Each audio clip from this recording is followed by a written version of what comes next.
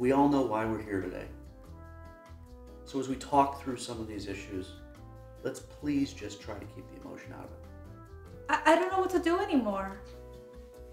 I'm considering filing for termination for default. More like for convenience. What? What? I didn't say that. I mean, you always Okay. Let's not jump to any drastic actions yet. Industry, why don't you begin? All right. Well, for starters, she's late for everything. Okay. Government, how about you? Easy. First, he always promises things he can't deliver. He always tries to find a reason to pick a fight with me. He tells me he supports me on things, and then he goes with his friends and he makes fun of me for it. Everything seems to be about money for him, more important than the things that I think are important. And last but not least, he is not the person that I agreed to partner with. He's like a completely different person. All right, okay. All right. I'm sorry. I'm wrong. I'll change. All right. I'm so glad we were able to find a compromise here. I'll just get what I need in modification anyway. What?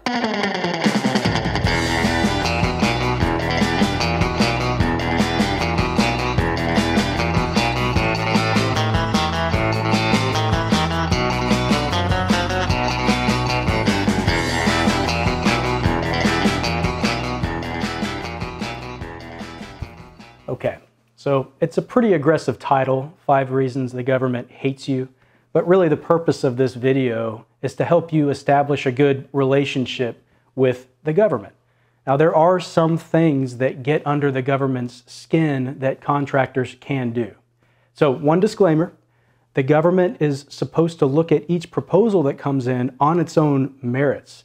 And if they're rankled by a particular company or they've had bad experiences, they're really not supposed to let that affect their judgment. But we know the reality, we know how human beings think, and books that have come out like Thinking Fast and Slow really talk about this intuitive judgment that comes in that affects the way we make our decisions. So let's start with number 1. So number 1, you promise things that you cannot deliver, or the overpromiser. Now, this tends to happen most often when you take on too much in your proposal. Sometimes it's because you're overzealous to win a contract. You really want to win, so you, again, take on too much. Sometimes it's when you bid on a poorly drafted government requirement, like a lowest price technically acceptable that's poorly defined. Many times it's because you don't understand the government's needs and environment. Maybe something worked in the commercial field, but it doesn't work in the government. You did not understand that before you made your promises that you could deliver. So, what are some things that you can do to prevent yourself from being this overpromiser? Well, I mean, the obvious one is just to be realistic in your proposal about what you can do. Now, that's not to say that you can go for areas that you haven't done before. You just got to make sure you have the resources to do so. Another thing is to really understand the government environment, the government requirements. So things that would work maybe in the commercial side may not be a perfect fit when you're trying to put your capability into a government mission. And finally, I would say just know when not to bid. Some requirements are set up where you'll bid really, really low on something and the government will expect just excellent performance. And if they're not specific about what they want, it could cause you to accidentally overpromise something. So just be smart about what you're putting your bids in for. Number 2, you protest for the wrong reasons, or the frivolous protester. Now, sometimes it may be that you have a lawyer on retainer, so it's no cost to you if you decide to take a shot for it and see if you win. Sometimes you just go for what's called a shotgun accusations, where you spit out a whole bunch of accusations and hope that this one sticks. And the worst offender, you're the losing incumbent. You lost the recompete, and you know that if you protest, there'll be an injunction, or in other words, they'll stop everything, and the agency will be forced to keep paying you all the months until the protest is worked out. Okay, so how to not be a frivolous protester? Well, I think the actions here are pretty easy. you should take advantage of the protest system. It's a really good system. It keeps the integrity of the procurement system sound. And if you have a reason or even a suspicion, you should hold the contracting office accountable for that. But make sure your reasons for protesting are legitimate reasons. Think about the resources and time that the government sacrifices to prepare for a protest. If it's not a legitimate reason, it's not a very good look that you're wasting that kind of time. Number 3, you send different messages, or the two-faced talker. Now, sometimes this is when you say one thing to one agency and you talk to another government agency with a different message, or to the public with a different message. Usually this is negatively talking about another agency. So you have to be careful, because government folks do talk to one another sometimes. And what that could end up is you losing trust with the government. And sometimes that lost trust could even end up with them losing trust in everything you say in your proposals, even things that you say that you'll do in your proposals. You lose credibility. So how to prevent yourself from being, or even having the appearance of being, kind of a two-faced company? Well, I mean, the action's easy here too. Be the same kind of company behind closed-door meetings as you are in public. Now, in my previous government job, I've had over 15 years of experience. I've been a contracting officer. I've led contract offices and acquisition offices. And this is something I have seen in companies. So when I see one company say something in public, and then that same company is singing a different tune behind closed doors at a meeting in the Pentagon, it's not a great look. Just be consistent. Number 4, you put the transaction over the mission, or the money over mission partner. Now, this has been a historical issue all the way back from the Revolutionary War and the war profiteers. There's even been accounts of some companies who would raise up prices knowing that some soldiers would die just because they would take advantage of the market. Now, that's on the extreme side, but the point is that, the short-term profit that you try to make if you do a money grab could have long-term effects, even scrutiny from Congress about your practices. You also lose the appearance of being a team member.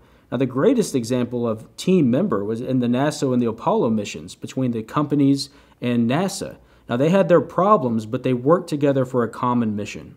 Okay, so how can you prevent yourself from looking like you care more about the transaction over the government mission? This one's a little hard because you do have a responsibility to make a profit, and you should make a profit, and you should look for those transactions. But you want to make sure that you show that you're caring about that mission that you're a part of. Now, it doesn't have to be overt patriotism. I've worked with a lot of tech companies that would definitely not wear American flags, on their blazer or anything like that. But you can tell they knew what exactly we wanted, and that their service was connected to accomplishing that mission. And every now and then they would make comments like that. Number 5, you bait and switch on your proposals, or the bait and switcher. Now, usually this is unintentional. It's the easiest problem for you to fall into because, unfortunately, many government agencies take a long time to get to their award, which means that your proposal can get stale. Sometimes this is switching functionality, so something you proposed earlier on that you can do, when you're actually awarded the contract, you find out maybe that functionality is not there. It's especially common in key personnel. So people that you say that are going to be available, even people that you introduce in maybe kickoff meetings after the award, you find out they're not so available during the performance process. So how not to be a bait and switcher? This is a challenging problem because, as we mentioned earlier, the government does take a long time sometimes to award a contract. And when if you win the contract and you need to perform, sometimes those resources you said were available may not be available. Well, this goes a little bit back to not being an overpromiser. You just need to be realistic, set the times in your proposal in which that proposal is effective, and stick to those times. If you have, on the personnel side, really high-level subject matter personnel, recommend maybe suggesting that they're reach-back support. They're not going to be maybe key personnel, but let the government know you have them in your arsenal and they'll be available for any advice. So hopefully this video was helpful for you. There's actually a whole bunch of reasons that the company can get under the government's skin. So we could come up with more. If you did find this video helpful, let us know by subscribing, commenting. And there's a lot of reasons why government loves companies. So we could make a video about that too. 5 reasons the government loves you. So if you're interested in that, just let us know. We'll keep making content. Thanks. Acquisition's hard, but it doesn't have to be. Whether you're from government or industry, if you're looking for solutions to your hard problems, click the link below to schedule a chat. We'd love to hear from you.